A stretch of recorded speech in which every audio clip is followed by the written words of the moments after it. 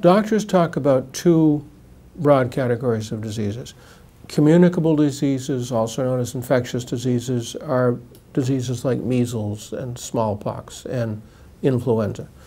Most of those are going down because of vaccines and better treatments.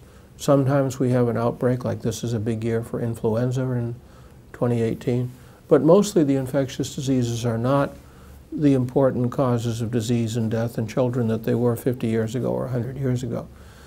What's come along in their place are what are called chronic diseases or non-communicable diseases. So these include asthma, birth defects, learning disabilities, attention deficit disorder, autism, obesity, diabetes, and cancer.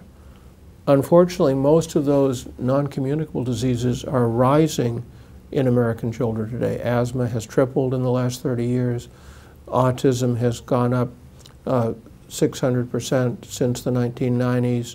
Attention deficit disorder is up. Obesity and diabetes have tripled in American children.